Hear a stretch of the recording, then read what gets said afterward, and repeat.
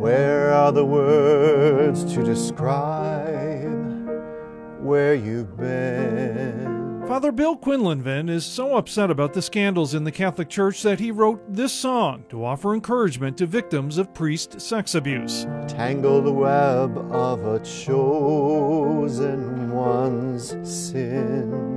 The song is one of several the priest has authored, performed, and released on a new album titled I Call You Brothers. Combined with some self-written prayers, it is his response to the church crisis. And I said, well, this is either the worst possible time to do an album about songs of priesthood, or the best possible time if it's an encouragement to people, which is my prayer.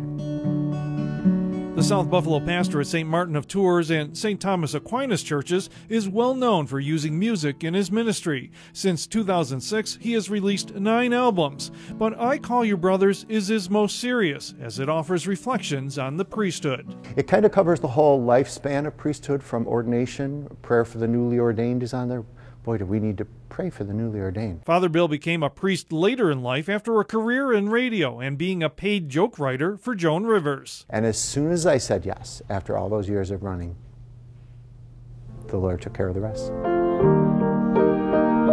His 25th anniversary as a priest is coming up in April. While he is still inspired by his mission, he knows the scandals have been hard on many priests. Lay people think it's hard for them to trust priests. Try being a priest in these times. Father Bill hopes his music and prayers can help remind priests why their vocation is so needed. Your prayer lifts me, I sense your presence. He also hopes it can offer some insight for the public, that priests are not perfect, but are trying to live a vocation that can be very challenging. I'm not ordained to serve myself, and if I'm not serving people, then I'm not living my vocation.